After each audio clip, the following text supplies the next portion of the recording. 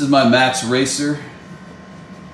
This helps me during the winter time when I want to get an exercise bike quality out of my bike, and I can hook this up.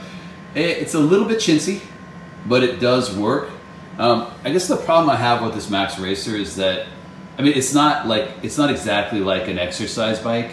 I mean, you're not going to get exactly the same quality because it's not going to flow as well. In order to get resistance, you have to kind of put the brakes on it a little bit to make it harder to do the exercise, right?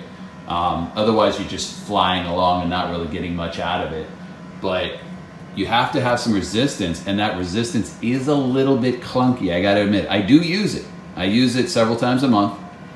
But I'm just saying, if you want it to be just like an exercise bike, yeah, that's kind of hard to duplicate with one of these little things. But if you just want something that, gets you some exercise, while it's the winter time, you don't want to go outside with your bike, yeah, it's great.